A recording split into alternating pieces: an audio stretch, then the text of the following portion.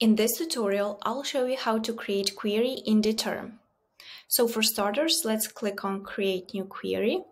And in this tutorial, we'll show you how to create a query through keywords. So we'll click on Get Started. And now you can see a place where you can enter your keywords. So in the first part, you can enter any keyword that you want that is connected to your brand. And this is Boolean operator or. That means that your mentions have to contain some of these keywords that you've entered. So for example, if I enter Costa and coffee, that means that my mention must contain one or the other.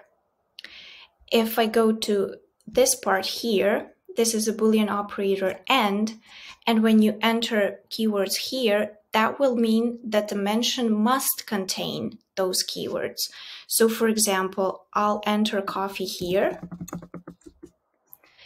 And in this case, my mention must contain Costa and coffee. So let's go to the previous and write this. And now exclude these keywords means this is a Boolean operator and not. So if I enter Starbucks,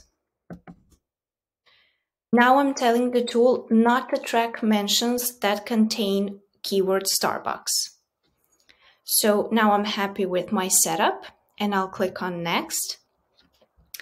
And in this part, you'll choose sources you want to track. So default setting is that the tool will track all available sources, but you can modify it to narrow down your search. So for example, I'm going to say I do not want to receive mentions from Facebook and Instagram, so I'm going to exclude those. And now I'm going to only receive mentions from Twitter, YouTube, websites, etc. So let's click on Next. Now we came to the filters part. So this part allows you to narrow down your search even more.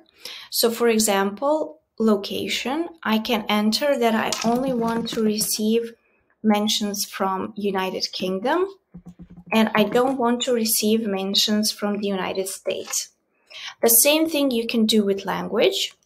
For example, sentiment, you can choose to only receive, let's say, negative sentiment. And you can also narrow down your search by influence score and authors. So now I'm happy with my query setup. I'll click on Save and I'll enter Costa Coffee and I'll put my query into Coffee folder. Also, you can click here to receive daily digests for your query, or if you do not want to receive your daily digest, just leave it like that. If you decide that you want to receive digest later on, you can create digest for this query in the digest part of the tool. Now I'll click Save, and then the tool will start searching for your mentions and they will appear here as you can see.